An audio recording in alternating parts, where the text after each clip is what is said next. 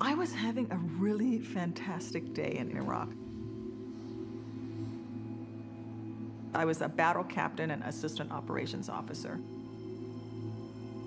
Twice a week, I got to go outside the wire, and twice a week, I got to fly missions.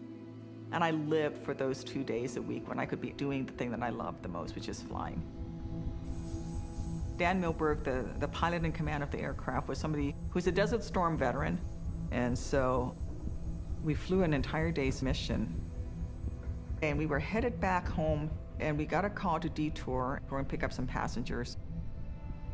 Instead of the multiple passengers, there was just one there. We picked him up, and we were headed back. And just, flying about 10 feet above the trees, standard mission profile, maybe 15 minutes back from home base, and we got hit by a rocket-propelled grenade.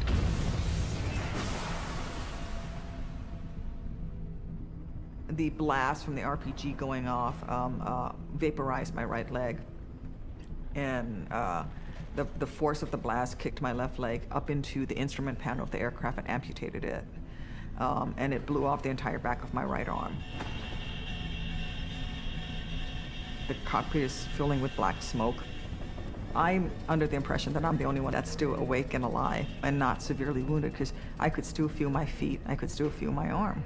So I just tried to land the aircraft. And the last thing I remember, I was fighting to fly it, the tail was not responding to my pedal inputs. I didn't realize I didn't have feet. And then I passed out. It turns out Dan was scorched, but he was okay. And he landed the aircraft and got everybody to safety, and then he came back. He was sure that I was dead, but he made a conscious decision that he would come back and get me, because he didn't want to leave my body behind. So he and Matt Backus from the second aircraft came forward and just pulled me out, dragged me, dropped me, picked me up, and fought to get me to the rescue bird. And I never got a tourniquet. I never got any first aid because they assumed that I was dead. At this point, Chris Fierce, Sergeant Fierce, who was my crew chief sitting behind me, almost lost his leg, but thank God they were able to go through limb salvage and save it.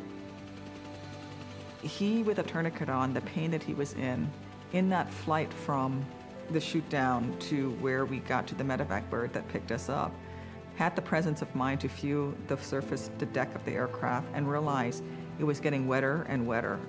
And when he looked, it was blood.